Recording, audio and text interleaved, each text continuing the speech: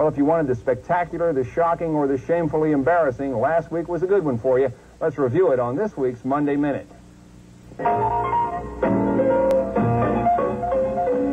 Among the shockers of the week in hoops, A.C. Green of the Lakers with his ballet act against Denver. Julius Erving of Philadelphia out of bounds and off the glass.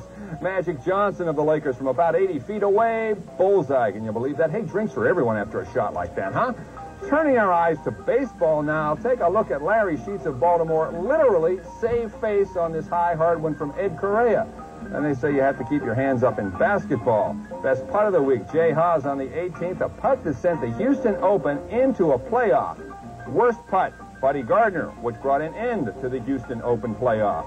And just in case you think the Seniors Tour is pointless, Jim Furry and Chi-Chi Rodriguez tried to prove otherwise yesterday in Austin. Did a nice job, too. Finally, the News 4 nomination for Comeback Horse of the Year, Momentous, whose Momentous was stopped very suddenly a year ago.